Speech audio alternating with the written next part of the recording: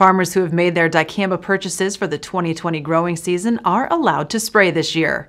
The Environmental Protection Agency says growers and commercial applicators can use existing stocks of the herbicide in the wake of the U.S. Ninth Circuit Court of Appeals decision to vacate the registrations of 3 dicamba herbicides. So for growers that have or are still hoping to plant dicamba-tolerant soybeans, if either yourself or the ag retailer that you use has one of these 3 herbicides in stock, they could spray it according to the label on those soybeans up until the 31st of July.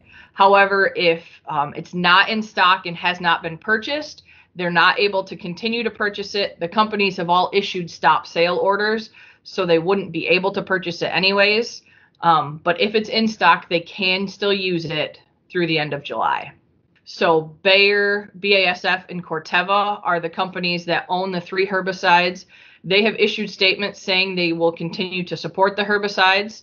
The registrations for all of them were due to expire the end of this year, so they were under review by EPA, and the companies have said that they hope to still get a new registration for them so that farmers can use them in 2021, but that's something we'll have to wait and see on how that moves forward.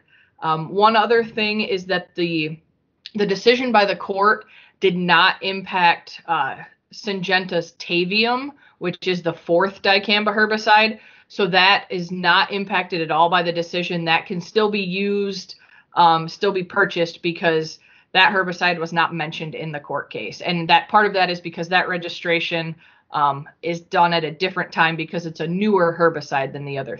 That's the challenging part, is that if they don't have it in stock and they have dicamba tolerant soybeans in the ground, unfortunately, they can't use one of those 3 herbicides.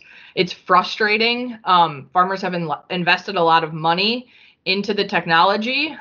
They've invested, a lot into it, and to not be able to use it is incredibly frustrating. While I think the EPA's decision was about as positive as it could be, it's something that we wish farmers would not have to be put into these situations by a court. It's tough when it's a court that makes the decision and it's the regulatory agencies. Their hands are unfortunately tied by what the court decided. Farmers do have other herbicide options, and Sisung suggests contacting MSU field crops specialists and ag retailers to help determine the best option for your fields.